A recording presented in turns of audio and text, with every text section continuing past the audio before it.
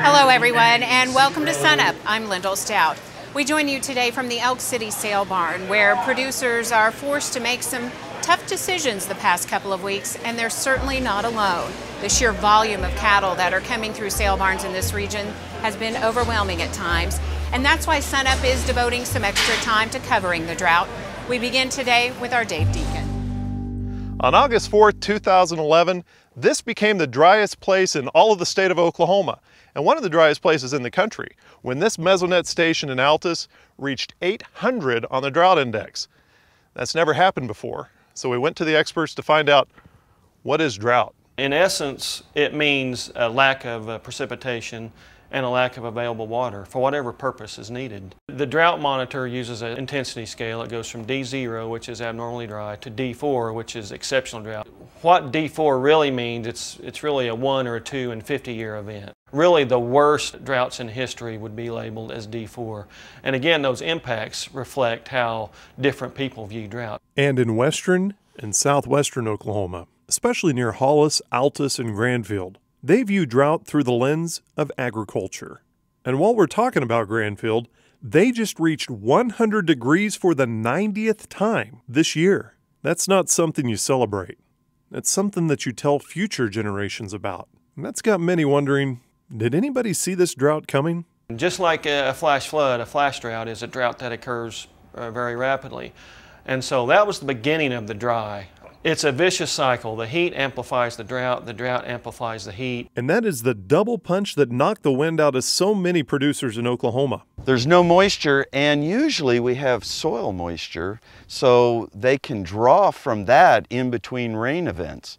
But we don't even have that. So now we're trying to produce plants from one rain event to the next, but we don't have any rain either. So no soil moisture as a buffer, or you might think of it as a water bank, and no rain coming. Speaking of water banks, we are in an irrigation ditch. I mean, look at it. There's cracks in the soil. This is drought in southwest Oklahoma. This is drought, and normally this irrigation ditch would have water running through it.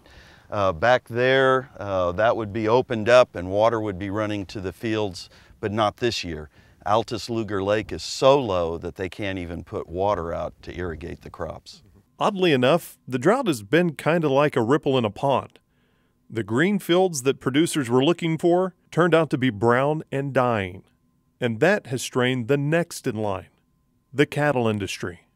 Yeah, and the livestock is even a more long-term situation, because while we don't have any crops this summer and there's a loss there, there's always the hope that you can get in a fall crop. But on livestock, we didn't have any hay production last year. This summer, none.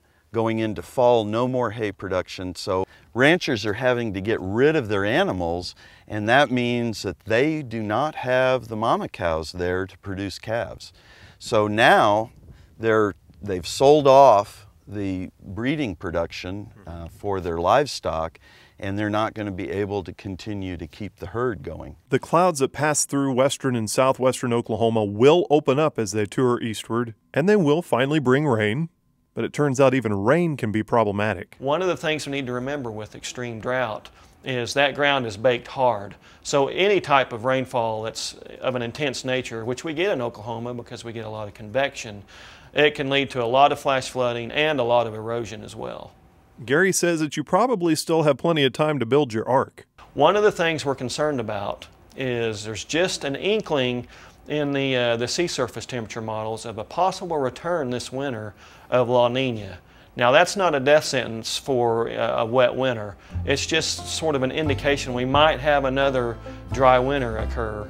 Generations of Okies have made it through drought, and we will too. But only time will tell if we refer to this one as the drought of 2011, or if we have to add a hyphen and a 12 at the end of it.